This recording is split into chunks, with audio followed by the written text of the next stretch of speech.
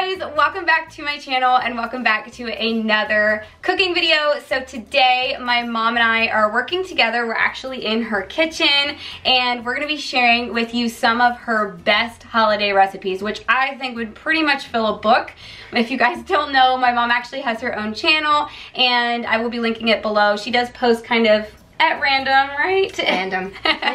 Anyways, so she has so many recipes just from years of doing catering events and things for family and friends. She did all of me and my brother's weddings, and she definitely needs to write a cookbook, I think.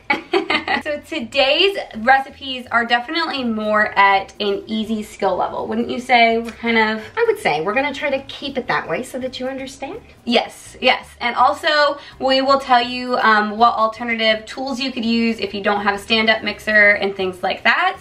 And there is one recipe here that's been really highly requested that I had done a while ago, probably over a year ago. I think so. Something like that, and that is my mom's sticky buns. They are, in my opinion, the absolute best, and they're relatively simple to do once you understand how to do them. They are. So we're gonna be showing you that. We're also going to be having some savory things today, things that you could easily make for family and friends or enjoy at a gathering. So I think that we're ready to go.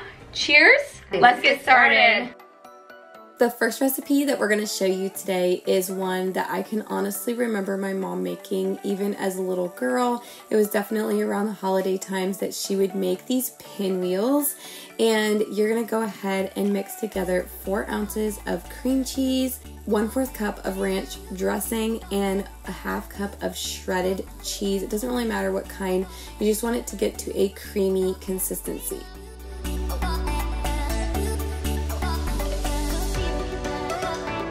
Then you can literally use any type of filling you want to. We went for a little more of a veggie style filling, kind of down the line of veggie pizza. So some baby bell peppers and some green onions, some ham, and you can just really go crazy. I love bacon bits in these. You can also switch it up with different types of cold cut lunch meat, and just having that creamy base makes everything really delicious. You can also use red pepper wraps, so you could have green and red wraps for Christmas time. You can add in spices. My mom did some fresh black pepper and some basil, and you just put everything together. And then the key for these is to roll them up and put some saran wrap around them, and then you'll want to leave them in the refrigerator for a few hours. Overnight is best, but if you only have a few hours, that works as well, so that they're nice and firm and cold and easy to slice up.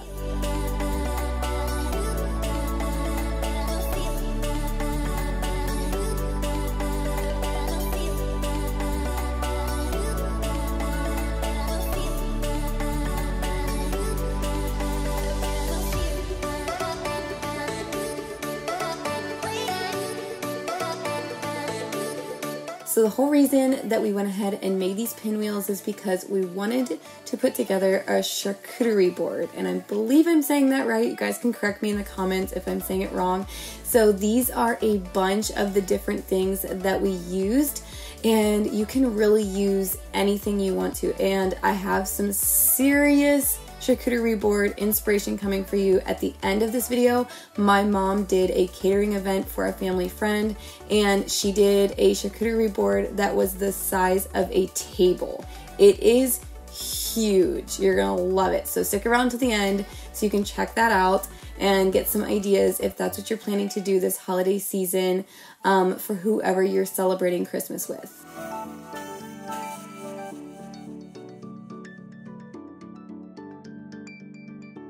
My mom had a couple tips for you guys when you're planning out your board. So she said you want to use at least 8 different items, and you also want to think down the line of things that would be sweet and things that would be salty, even going down the spicy alley if you like things like that. Fruit, cookies, I mean, you name it. You can really put together a lot of things. And I think the more that you have on the board, the more interesting it looks and the more fun it is to eat. Dips are also a great thing. And then another little tip she had for you is to make sure that you use things that are different sizes. So you have the small blueberries, you can use salted nuts, and then larger cookies or different slices of meat and folding them different ways. Just have a lot of fun with it and make it your little art project.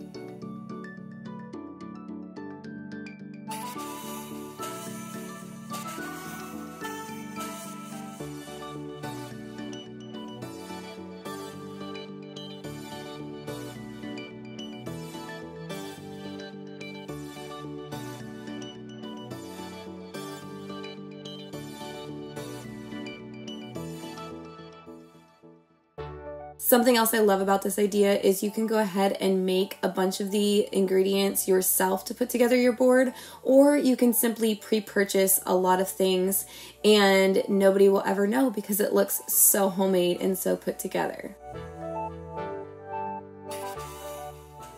Okay, so on to those famous sticky buns. So the first thing that you're going to do is you're going to put together 4 cups of very warm water along with 2 tablespoons of yeast and 1 tablespoon of your sugar. You're just gonna let that sit and kind of let it get a little bit bubbly looking. My mom said that she does sometimes stir it around just a little bit while it's activating.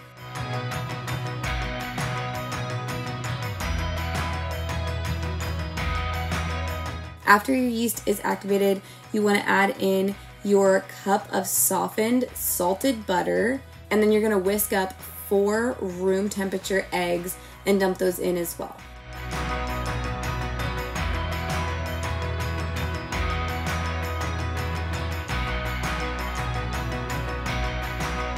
Next, you will start mixing. Now, you can do this by hand, and my mom said that the best thing to do by hand is start out with a wooden spoon, and then as the dough gets thicker, use your hands in a bowl. So it's easy to do by hand. You don't have to have a mixer, but a mixer does make it go a little faster.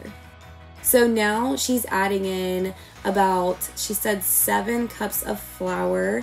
You're also going to want to add in your 1 cup of instant potatoes, and I think that's the secret ingredient in this, to be honest with you. I feel like that's what makes the dough so yummy.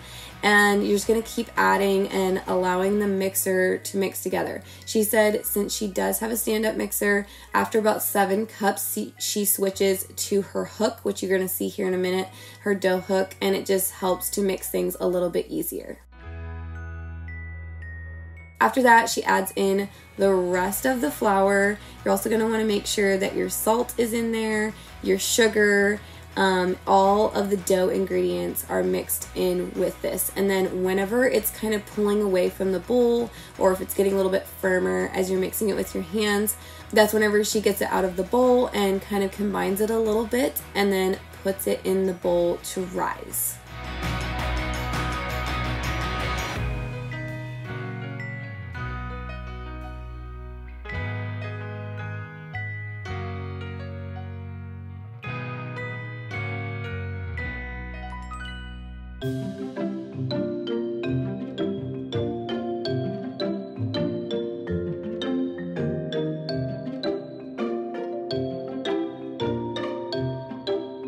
You want to cover it up. She likes to use saran wrap. Some people use a dish towel, but I know my mom has used saran wrap for years whenever her bread dough or any type of dough is rising. And you'll just want to go ahead and set it on your stovetop as your oven preheats.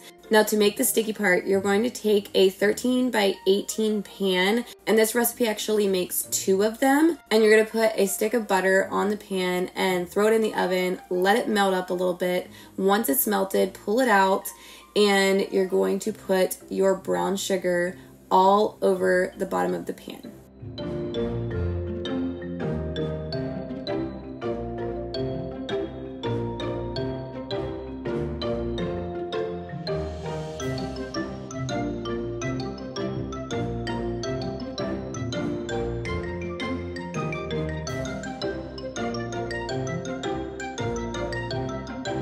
Once you have the brown sugar all spread out on top of the butter, you're gonna mix together your vanilla and your water and sprinkle that through. And then you're going to stir everything all over the pan to make a gooey, sticky goodness.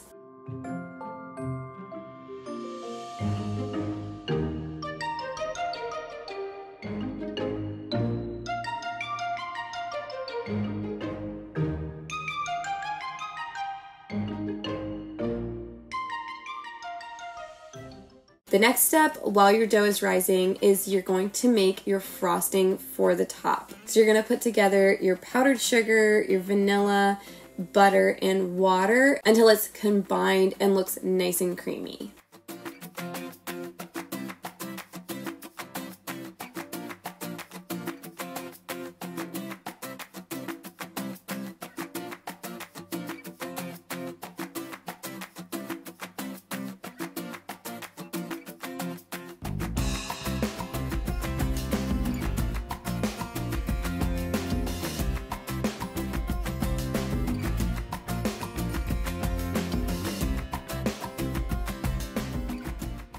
Once your dough looks a little puffy, and my mom said that it doesn't have to rise a whole lot. She said this dough is pretty forgiving.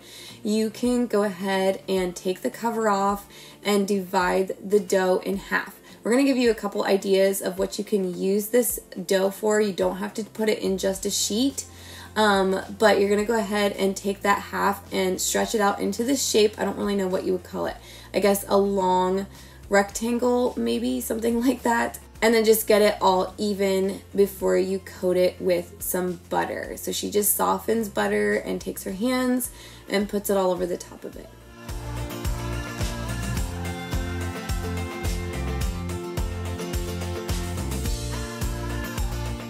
Next, you're gonna go ahead and liberally shake on some cinnamon, and I know my mom said she often uses a lot, so you definitely want to go extra on the cinnamon.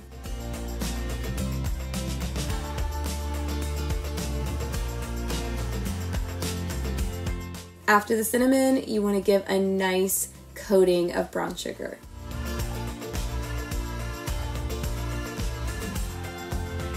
Then she takes a pizza cutter and cuts it into 15 rolls. So as you can see, a visual is super helpful for this. And if you're gonna make this recipe, you may wanna come back and watch this just to kind of be able to eyeball and make sure that your proportions are correct.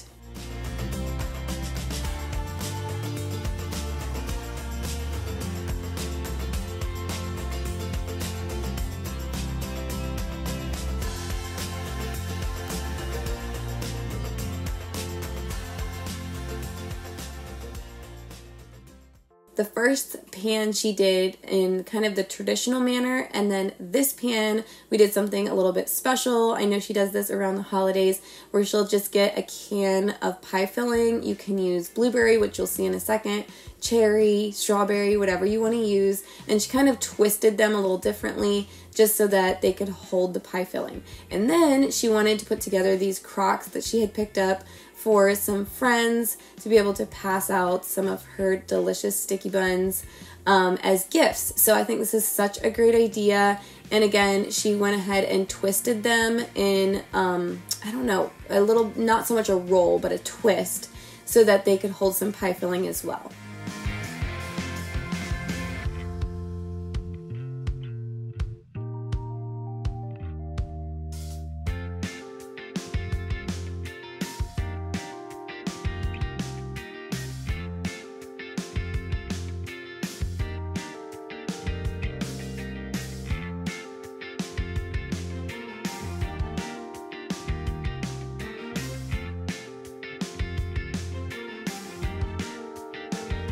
So after they're all put on the sheet, you want to let them rise for, again, about 20 minutes before you pop them in the oven. And then this is what they look like when they come out, and better believe it, the house smells incredible.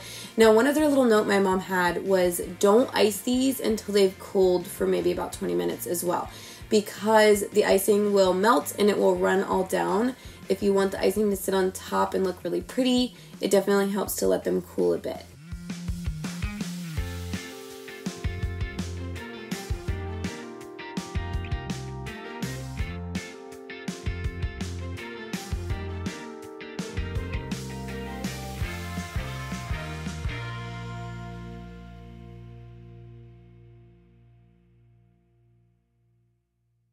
Okay, so like I said, I had to include this footage that my mom did because when it comes to food, my mom is honestly a genius. She just has a way of making food and art, and I love it so much about her.